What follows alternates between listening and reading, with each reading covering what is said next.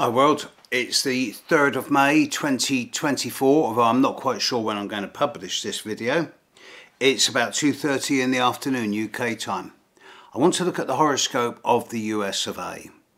I realise the immensity of this task and I do not do it lightly. Just by saying I'm doing the horoscope of the US of A, I'm sure the trolls are already sharpening their pens. For this video, the horoscope I'm using for the US of A is the Sibley chart, 4th of July 1776, Philadelphia, somewhere around 5:15 p.m, giving a 12 degree Sagittarius Gemini ascendant. And for anyone who says, oh, but that's not the chart of America, it's such and such a chart, I go, well, wait a minute.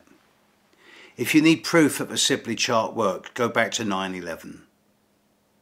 At 9/11, which was one of the most defining moments in American history, Saturn was at 13 degrees of Gemini and Pluto was at 13 degrees of Sagittarius. The Saturn-Pluto opposition was very strong at this time, and it was on the ascendant and descendant of the Sibley chart. That in itself tells me that this is a correct horoscope. I'm looking at the chart of America, not so much in terms of analysis of the American psyche, because I value my personal life too much. But I am looking at the events that's coming up in the next 6 months. I'm indebted to an astrological colleague, Christopher Benton, who's got his own YouTube channel. He's not just an astrologer, he's an academic with a multifaceted skill set, but he is a good American astrologer, and I'm very grateful for his communication and the things that he's pointed out to me, which have sort of put the icing on the cake to what I already knew. So here's just a little bit of information that's going to set the scene for this. The Republican National Convention will start on the 15th of July 2024. And this is the day that Mars and Uranus are conjunct with each other in Taurus. Straight away there's going to be fireworks there. But that's not all. On the 19th of August is the opening day of the Democratic Convention, but the 19th of August is extremely close to what I see as the most difficult full moon of the year. There's a full moon, I think it is on the 19th, might be the 18th, August full moon. Indeed, it is the 19th. The sun will be at 27 Aquarius, Leo. The moon will be at 27 Aquarius, where it was in the Sibley chart. Uranus will be at 26 degrees of Taurus. So the sun opposite moon will be square Uranus. So the Republicans are meeting with a Mars-Uranus conjunction.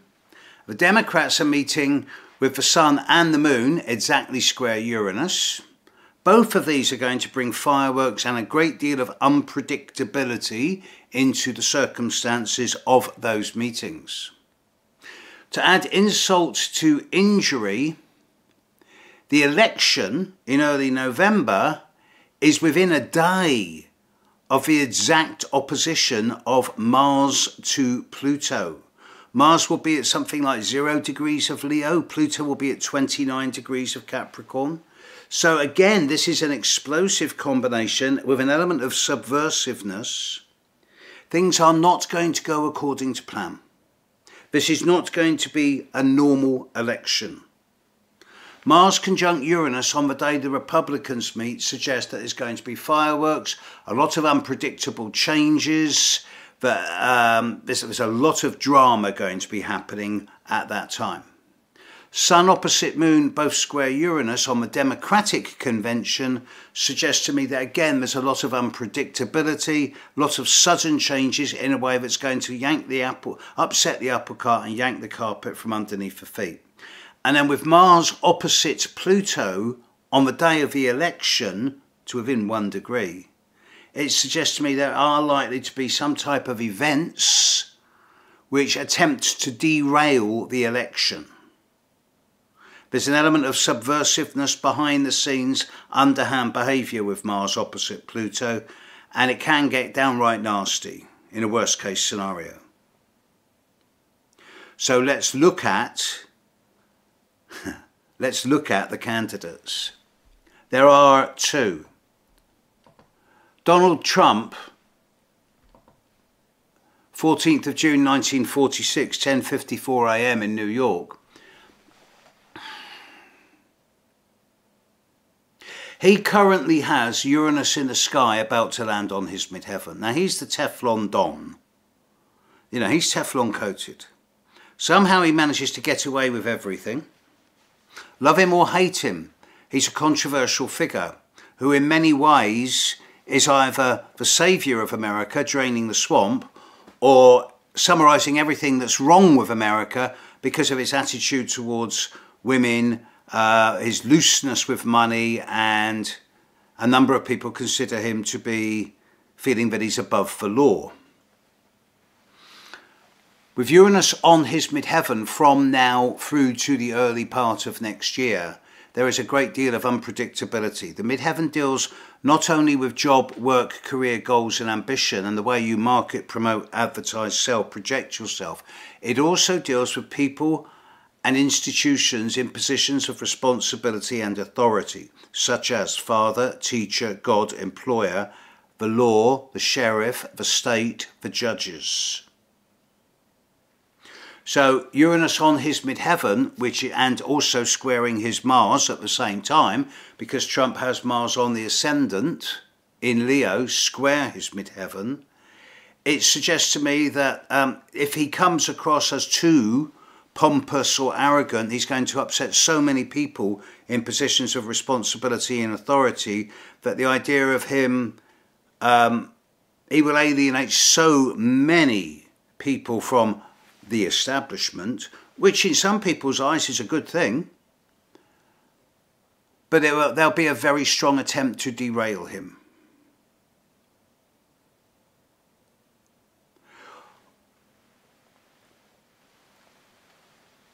There's a number of other factors with Trump, particularly around his moon in Gemini. I'm trying to think where I saw it, can't remember. But then Biden hasn't got anything to shout about either. I mean, Joe Biden, born on the 20th of November 1942, just a couple of years before Donald Trump. They're both old. Biden has just survived the Jupiter-Uranus conjunction opposite his Mercury, but now Uranus in the sky over the next 1.5 to 2 years is going to be opposite his Sun. More significantly, Pluto is in year 2 of a 2-year transit squaring his moon. His moon is in his 5th house, which deals with children, and Biden's weak point is definitely the antics of his son. This is the way that a lot of people in America are attacking him, because his son appears to be, on the surface, allegedly involved in a number of malfeasant practices. Pluto will not finish square to Biden's moon until the end of the year. So it may well be that the antics of his son could easily derail him. I'm on record, both individually and with other astrologers, as saying, well, look, there's a distinct possibility here that neither of these two people will end up running. Now, I realise the implausibility of that statement. Trump is by far and away the most popular Republican candidate amongst the majority of the hardcore Republican electorate. Biden is the preferred candidate for the Democratic electorate.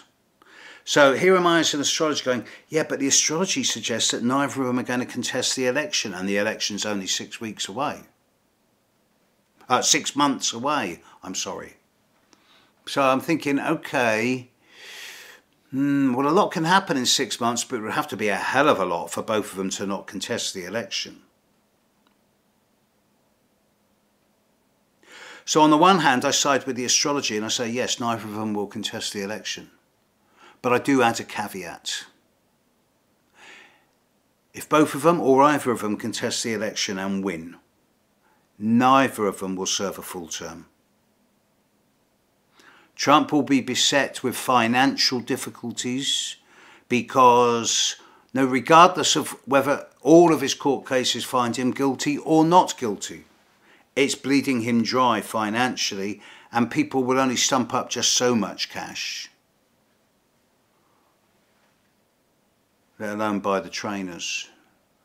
Biden, he seems old. And I don't just mean in terms of years.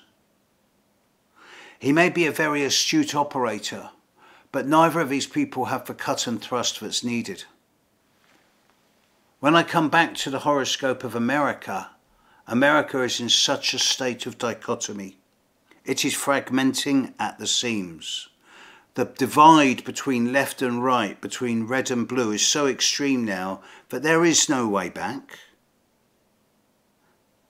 Even if a middle figure, such as Oprah Winfrey or RFK Jr., were to take some position of responsibility, they'd only act as a kind of temporary short-term bridge.